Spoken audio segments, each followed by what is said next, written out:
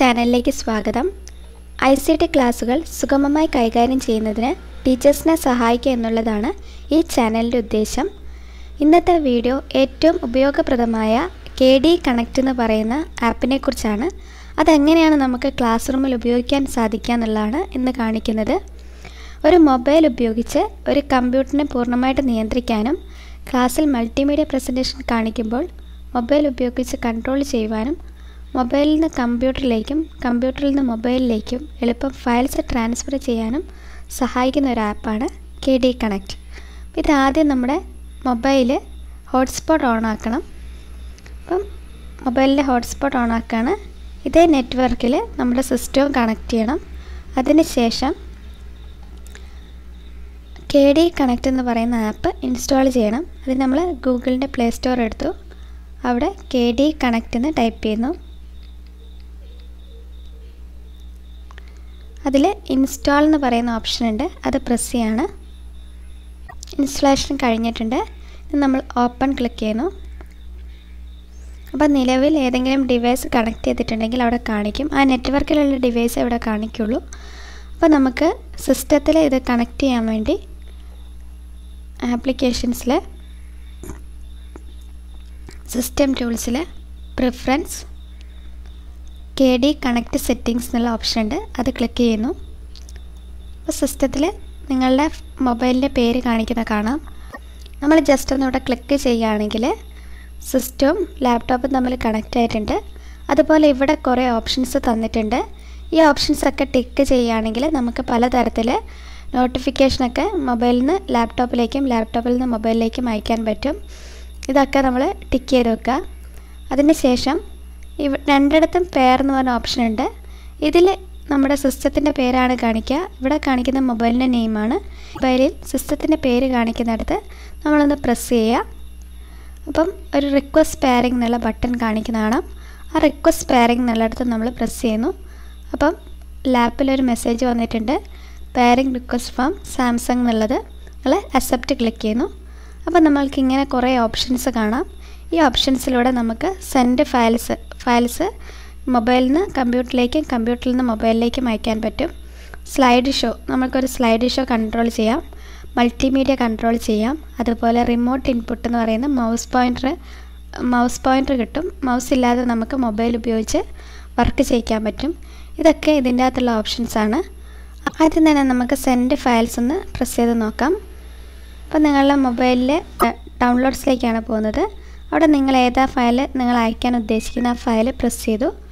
ആ ഫയൽ ഇങ്ങോട്ട് ലാപ്ടോപ്പിലേക്ക് എത്തിയിട്ടുണ്ട്. എത്ര ഫാസ്റ്റായിട്ടാണ് നടക്കുന്നത് അത് കാണണമെങ്കിൽ പ്ലേസസിൽ ഡൗൺലോഡ്സ് ക്ലിക്ക് ചെയ്യുന്നു. ഇതാണ് ഞാനിപ്പോൾ സെലക്ട് ചെയ്ത് അയച്ചു വെച്ച ഫയൽ.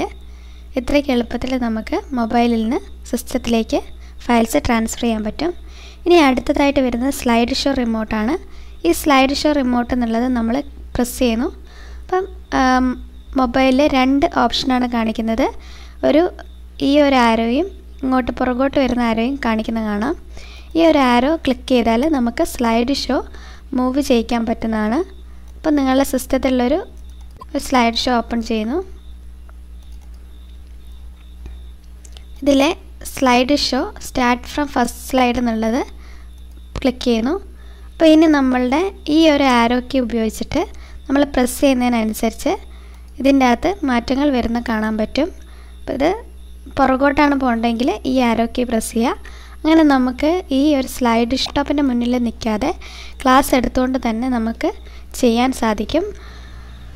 അതേപോലെ തന്നെ ഒരു PDF ഫയലും ഇതേപോലെ തന്നെ നമുക്ക് ചെയ്യാൻ പറ്റുന്നതാണ്. ഒരു PDF ഫയൽ ഓപ്പൺ ചെയ്താൽ അത് മുന്നോട്ടും താഴോട്ടൊക്കെ മൂവ് ചെയ്യിക്കാനായിട്ടും നമുക്ക് ഈ ഒരു ഫെസിലിറ്റിയിൽ ഈ ഒരു ആപ്പിലൂടെ സാധിക്കും. ഈ ഒരു ആപ്പിലൂടെ നമുക്ക് മുന്നോട്ടും താഴോട്ടൊക്കെ മൂവ് ചെയ്യിക്കാൻ സാധിക്കുന്നതാണ്. ഇനി അതുപോലെ തന്നെയുള്ള ഒന്നാണ് റിമോട്ട് ഇൻപുട്ട് എന്ന് പറയുന്നത്.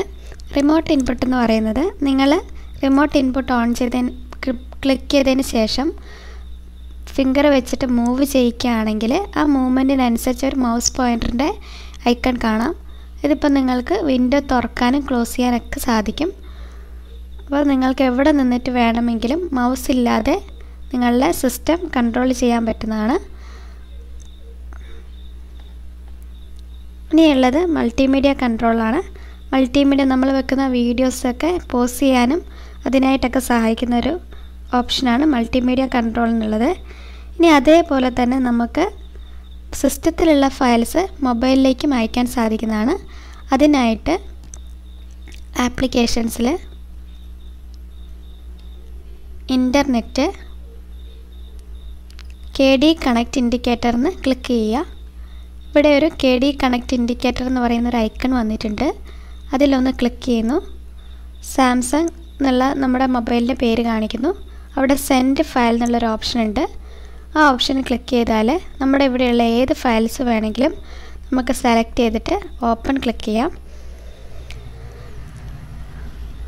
ഓപ്പൺ ക്ലിക്ക് ചെയ്തു. ഇത് പോയിട്ടില്ലെങ്കിൽ നിങ്ങൾ താഴെ ഇതിൻ്റെ തൊട്ട് താഴെയായിട്ട് ഷെയർ ആൻഡ് റിസീവ് എന്ന് പറഞ്ഞ ഓപ്ഷൻ ഉണ്ട്. ആ ഓപ്ഷൻ ഒന്ന് പ്രസ് ചെയ്യുക. അപ്പോൾ ഇങ്ങനെ ഒരു മെസ്സേജ് വന്നു. ഓക്കെ ക്ലിക്ക് ചെയ്യുന്നു. അത് കഴിഞ്ഞ് അലോ കൊടുക്കുകയാണ്. ഇനി ഒന്നും കൂടി ആ ഫയലൊന്ന് അയച്ചു നോക്കാം. ഇവിടെ ക്ലിക്ക് ചെയ്തു. സെൻഡ് ഫയൽ ക്ലിക്ക് ചെയ്യാണ്. ഓപ്പൺ എന്ന് ക്ലിക്ക് ചെയ്യുന്നു. അപ്പോൾ നിങ്ങളുടെ മൊബൈലിൽ ഒരു നോട്ടിഫിക്കേഷൻ വന്നിട്ടുണ്ട്. റിസീവ്ഡ് ഫയൽ ഫ്രം എജുടെക് എന്ന് പറയുന്നത്. അത് തുറന്നാൽ നമ്മളിപ്പോൾ അയച്ച ഫയൽ നമുക്ക് കാണാൻ പറ്റുന്നതാണ്. അപ്പോൾ ഇതൊക്കെ നമുക്ക് KDE Connectലൂടെ ചെയ്യാൻ പറ്റുന്ന കാര്യങ്ങളാണ്. ഇത് എല്ലാവർക്കും മനസ്സിലായി കാണുമെന്ന് വിചാരിക്കുകയാണ്. ഈ വീഡിയോ ഇഷ്ടമായെങ്കിൽ ഇതിൻ്റെ തൊട്ട് താഴെയുള്ള സബ്സ്ക്രൈബ് ബട്ടൺ പ്രസ് ചെയ്യുക. Okay, thank you.